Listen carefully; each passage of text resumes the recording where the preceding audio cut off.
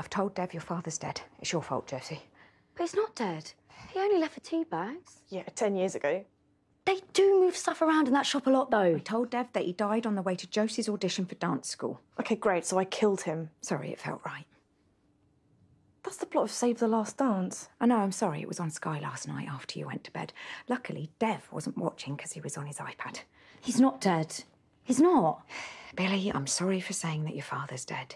But trust me, when you're a mother, you'll understand.